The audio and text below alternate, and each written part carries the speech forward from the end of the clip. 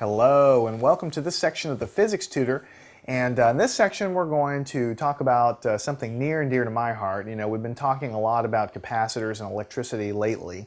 In this section we're going to talk specifically about electric current and what we call current density. So we'll give a lecture in this section, kind of tell you what it's about, give you some great examples of what it is. And in the next section we'll tackle some problems to give you some practice in actually using the ideas and the equations. So we all have an idea of what electric current is, right? We've been around that all of our life. You all know that you have to have a complete circuit for, electric current to basically exist and to propagate. So you have a battery usually, or a wall socket or something providing electricity, right? And it goes out through the wire and it comes back around the other side. So you know it's the movement of something, and I think most of you, probably everybody knows it's the movement of electrons. It's really and truly what is flowing around the wire, right? The electrons are the guys zipping around. So what we want to do is define that a little bit more mathematically in terms of physics, give you an idea what it is, and then give you some more insight into how to use those concepts. So what we're talking about is electric current. So you know it's the flow of something, or it's the rate of change of something. It's how fast the electrons are moving, so to speak, right? It's not really exactly what it is, but when you think of the word, you think of the movement of electrons. So it turns out that you can define the electric current. We use the symbol I. You would think current would be C or something like that, but because of current and the letter C, but capacitance we use for C. So you're just going to have to get used to electric current being I. So get used to that.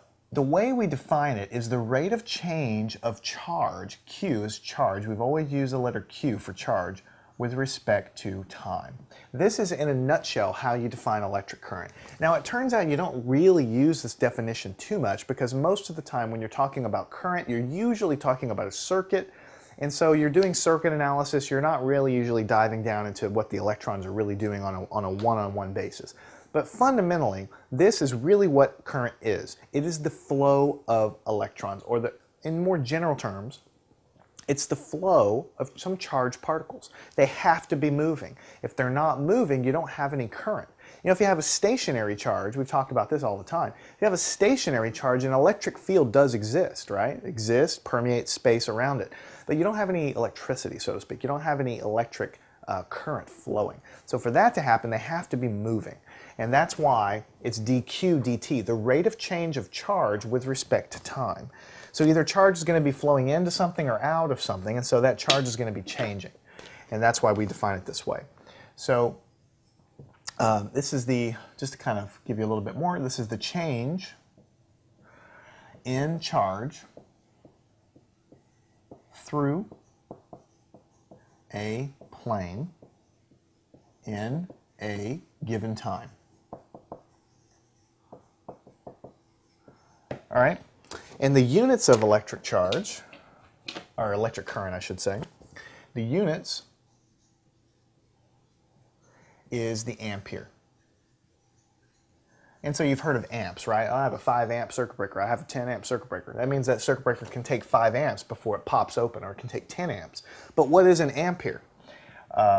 1 ampere, which is 1 amp is usually how you say it, is just equal to 1 coulomb per second. What do you think coulomb is? Remember that? We've been talking about coulombs forever. Coulomb is just a unit of charge. So you have an electron, it has a teeny tiny amount of coulombs that are associated with it, right?